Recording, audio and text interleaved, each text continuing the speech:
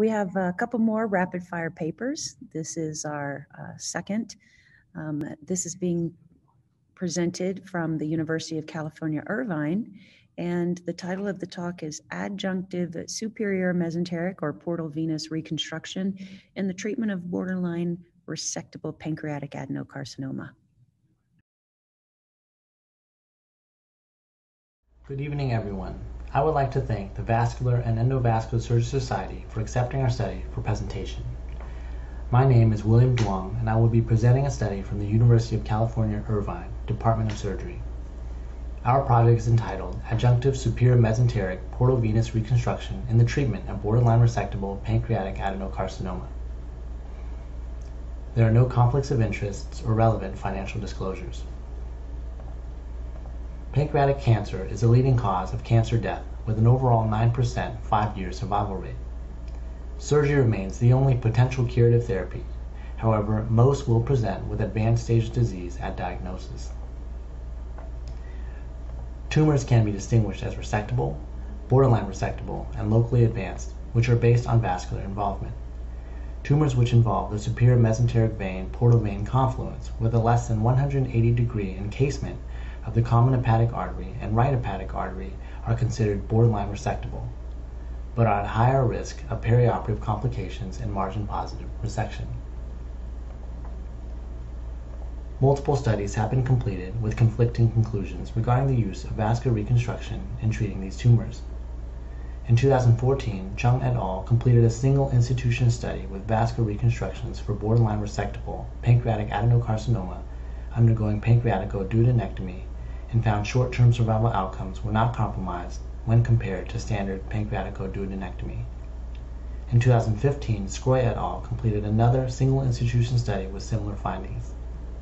More recently, in 2019, Jorgensen et al. Completed their own retrospective review of Whipple procedures requiring vascular reconstruction and noted a decreased associated survival, citing increased operative time, increased blood loss leading to increased perioperative complications.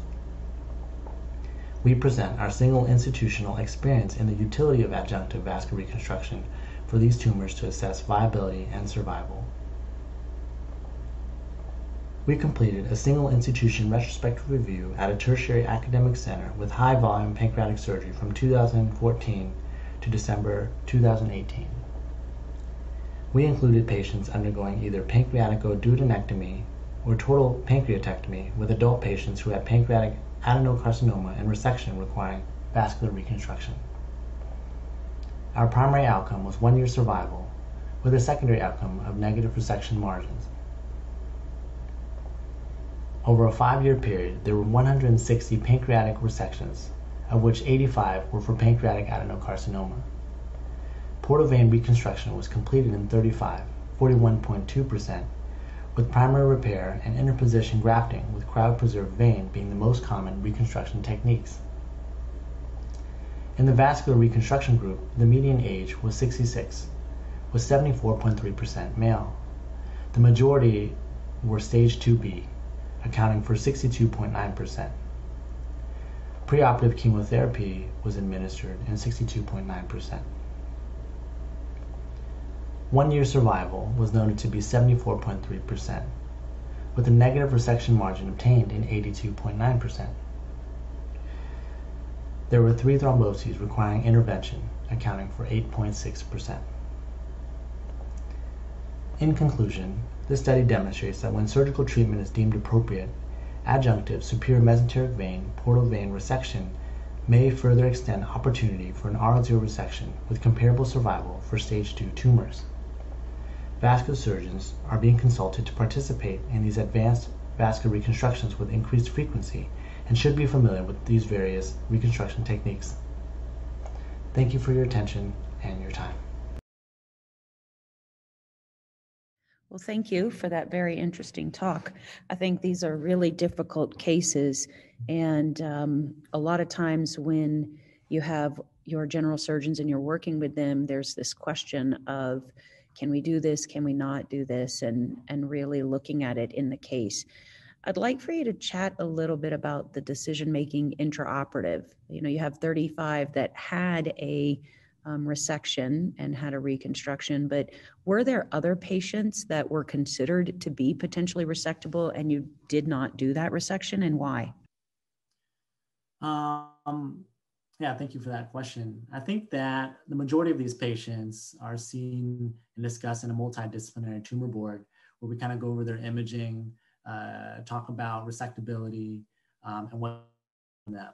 A small percentage are intraoperative consults where they're found to be more involved and they were thought to be involving the portal vein, like there was a clear plane, and then there's an intraoperative vascular consults. And our vascular surgeons are adept enough to where they can come into the OR and help dissect and potentially do a primary repair or resection with primary anastomosis.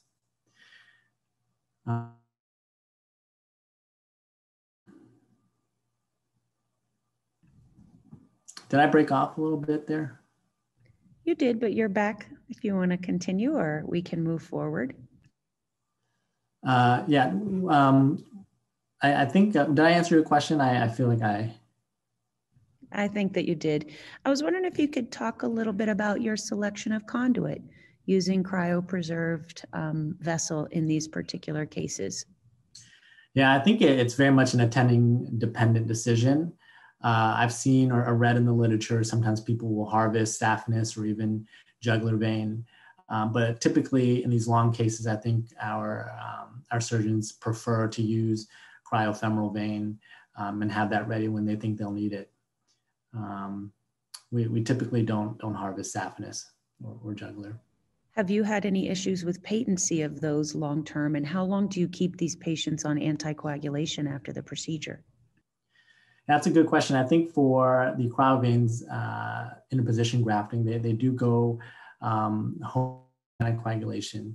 However, we monitor them pretty frequently. I think there is oftentimes a 30-day CT scan or an ultrasound to follow up. And then at some point, I think that the anticoagulation is no longer necessary, I think, for long-term anticoagulation unless there's a thrombosis or something that deems it necessary.